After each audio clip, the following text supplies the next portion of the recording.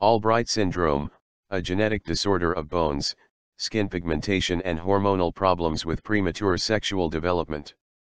Also called McCune-Albright syndrome and polyostotic fibrous dysplasia. In the syndrome, there is bone disease with fractures and deformity of the legs, arms and skull, pigment patches of the skin, and endocrine, hormonal, disease with early puberty, early menstrual bleeding, development of breasts and pubic hair, and an increased rate of growth.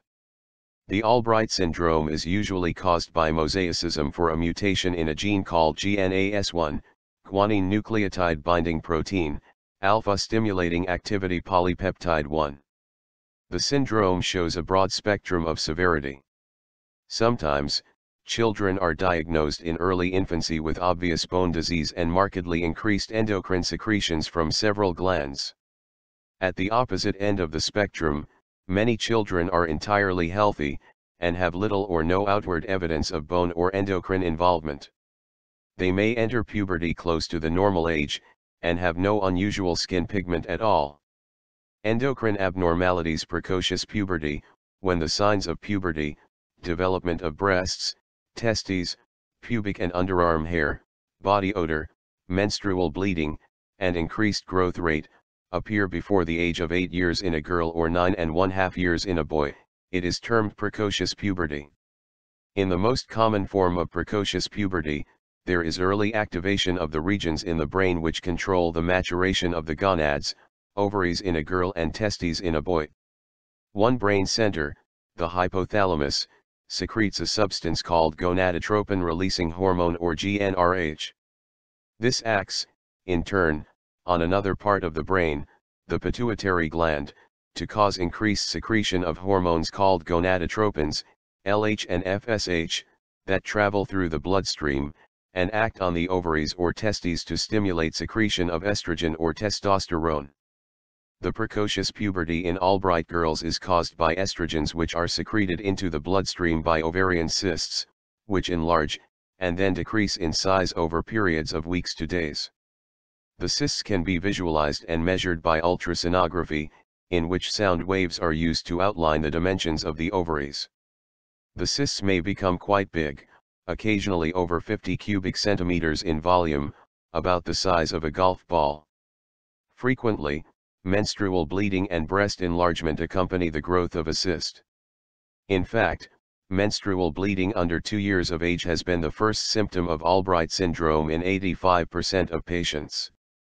Although ovarian cysts and irregular menstrual bleeding may continue into adolescence and adulthood, many adult women with Albright syndrome are fertile, and can bear normal children.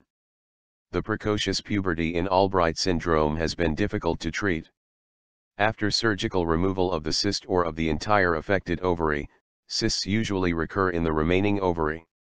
A progesterone-like hormone called Provera can be given to suppress the menstrual bleeding, but does not appear to slow the rapid rates of growth and bone development, and may have unwanted effects on adrenal functioning.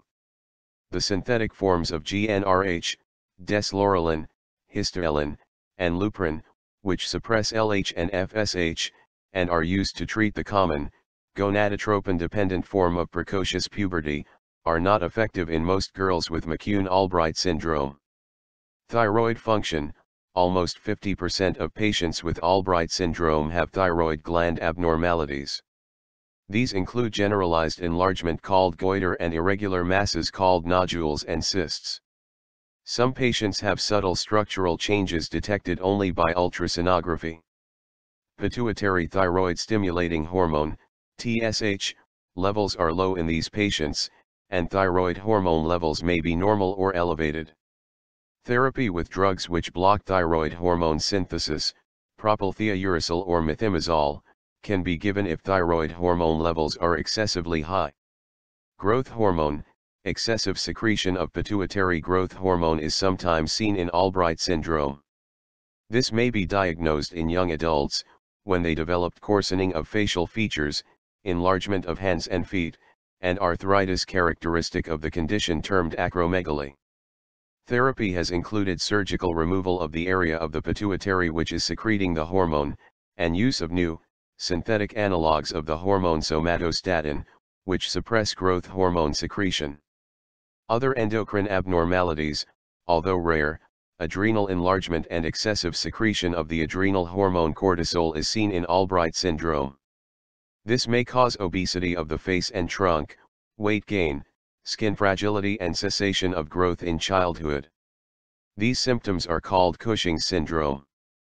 Treatment is removal of the affected adrenal glands, or use of drugs which block cortisol